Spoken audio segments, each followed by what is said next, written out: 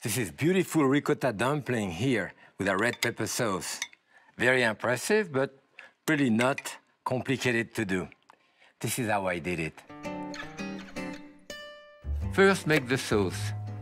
Cut a red pepper into pieces and add it to a pan with a cup of water. Chop a tomato and add it to the pan along with the pepper. Bring to a boil.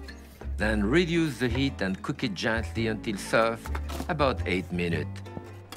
Push the mixture through a food mill. Return the puree to the same saucepan over medium heat and season with salt and freshly ground black pepper. Then dissolve 1 tablespoon of cornstarch in a little bit of water and drizzle it in, whisking until the sauce returns to a boil and thickens slightly.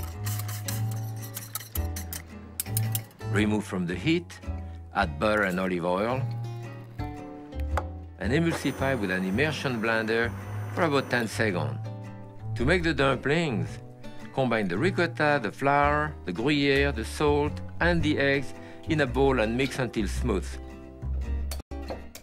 If it gets a bit sticky for the whisk, use a spoon to push the mixture through. Snip chives into 1/4-inch pieces and stir it in.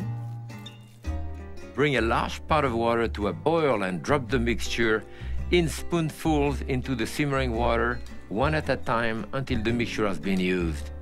They take about 8 to 10 minutes to cook, by which time they'll rise to the top and float.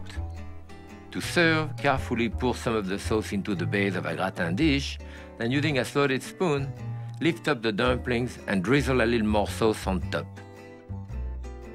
Sprinkle with some grated Parmesan cheese for light, delicate ricotta dumpling in red pepper sauce.